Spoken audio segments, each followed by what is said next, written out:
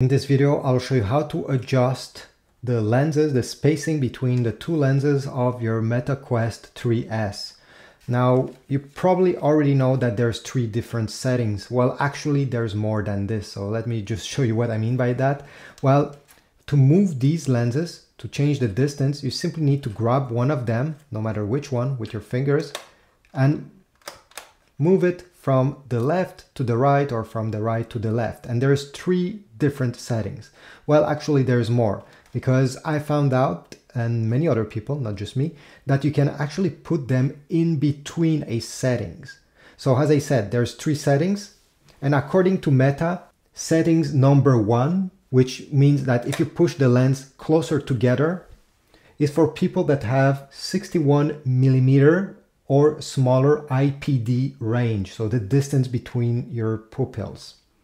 If you put in number 2, it's for people that have a distance around 61 millimeters to 66 millimeters.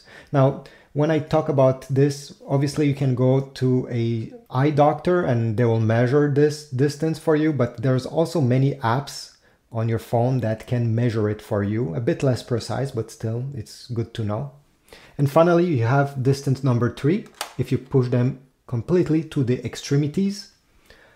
And this is for 66 millimeter or larger of IPD range. But you can put these in the middle. So let's say I can put between 2 and 3. Simply try to move this lens slightly without reaching the number 2. Oh, okay, I reached number 2. Oh, here we go. You see, right now I'm in the middle. So I'm between 2 and 3. So you can put it there, and you can also put it between 1 and 2. Again, okay, right here. You see, now I'm in the middle.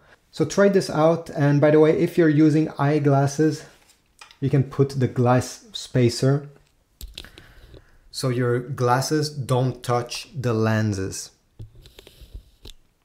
But overall, this is it. I hope my video was helpful. Please leave a like, subscribe, comment, and I'll see you in the next video.